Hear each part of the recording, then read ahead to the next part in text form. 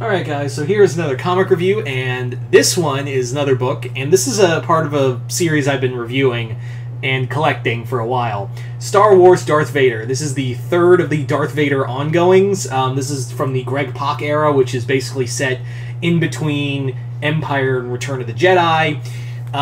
Yeah. So if you guys remember, I did a... I did a review of Star Wars Crimson Reign, which was the last big Star Wars event, which I found your lack of event. I find your lack of event disturbing. That's what I had to say about it. It was not good. I did not like the main event. It looked like it's the most agonizing and aggravating kind of event, where all the cool shit you want to see is in the tie-ins, and Marvel stays away from that these days. For the most part, there are a few where I can look at, yeah, that one's where I feel like the tie-in was very more important than the main story. Here, we focus on one such tie-in, which is the Darth Vader tie-in. So, in this, Vader has basically been going around hunting down Crimson Dawn members who have infiltrated the Empire, and he's going on a massive hunt with them. But he's not alone. He has actually gotten together with Ochi of Bestoon, who you guys would probably remember. He's working with Ochi, who is better known as the guy who will kill Rey's parents in the future. Him and Ochi have gotten together a team of characters that are all pretty fun. Like, we have Rebels, we have fucking assassins who work with him. They're all great characters. So this band of characters have all come together to fight with their own reasons, either getting paid or fighting the Crimson Dawn to battle the Crimson Dawn under Vader's command. However, what he doesn't know is two things. Ochi is working for the Crimson Dawn, and the Crimson Dawn has another character who was introduced in the first volume of this series, which is Sabe. Sabe. Yeah. I cannot pronounce her name. Sabi? Yeah, Sabi. Sabi, if you guys remember, was Keira Knightley's character in The Phantom Menace, and she was created a group of the Padme's handmaidens, and made a group called the Amidala's. And as such, Sabi has been hunting for Vader, but not for the reasons you think. She's not out to kill Vader, because now she's found out something about him. She went to Polis Massa, where she got the last recording of Padme's, Padme's death, the last moments of Padme's death, and has literally put two and two together. So, yeah, so it's more or less the two stories collide, which thank God, because literally we get back on track after, what, 2 volumes of literally a volume, or rather 2 volumes of not seeing Sabe, and now we get her back. And apparently, in the current story arc that will be collected in January, they become closer in the series, and we get more of a reason of why Vader became the way he did in Return of the Jedi.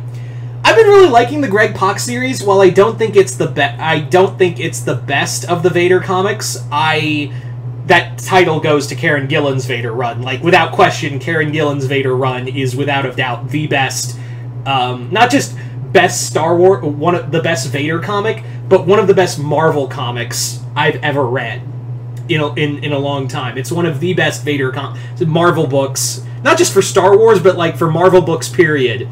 It's so damn good. The Karen Gillan run is so damn good.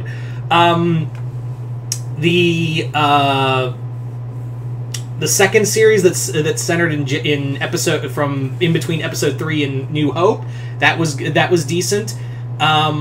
This one is pretty good.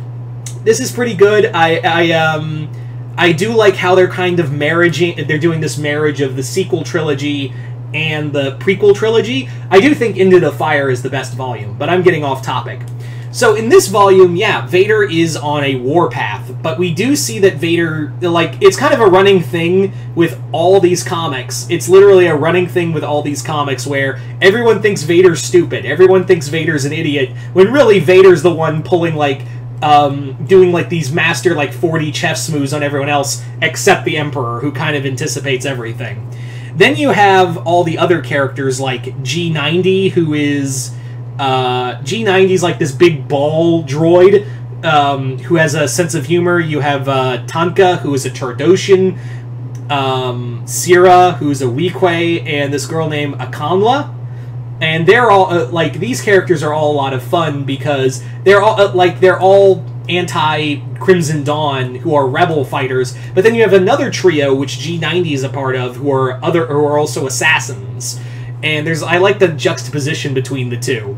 I really do enjoy that. We also get Valance again, who I don't like Valance. I don't care at all for Valance in any way, shape, or form. If you don't know who Valance is basically an Imperial soldier who turned on Vader and the Empire and became a bounty hunter after he was demoralized by it. Now they brought him back. He got it. Apparently, his cybernetic face is repaired thanks to the Crimson Dawn, and now he's working for the Empire again. And yeah, I just don't care about Valance. He's not Aphra. That's the thing, is that, like, Aphra, out of all the new Star Wars characters we've gotten, Aphra is probably the best. All in all, this is a very action-packed series. And also, it does the thing that we all kind of wanted it to, which was fucking do shit in your event. And thankfully, that's what happens, is that it actually fucking does shit in this tie-in. Although, yeah, the 4th issue where Vader fights the Knights of Ren was cool, but that was hardly brought up. Not in here, which is fine, but yeah. That's the last 2 issues of the event were really it. That Crimson Reign was just a slog to get through. But thankfully, the tie-in did a lot better. And really, I'm just reading the Vader comics along with the event books, so I'll know what goes on in the Vader books, because they'll be tied in. But yeah, all in all, if you've been enjoying Darth Vader or any of the Star Wars comics, yeah, check this out.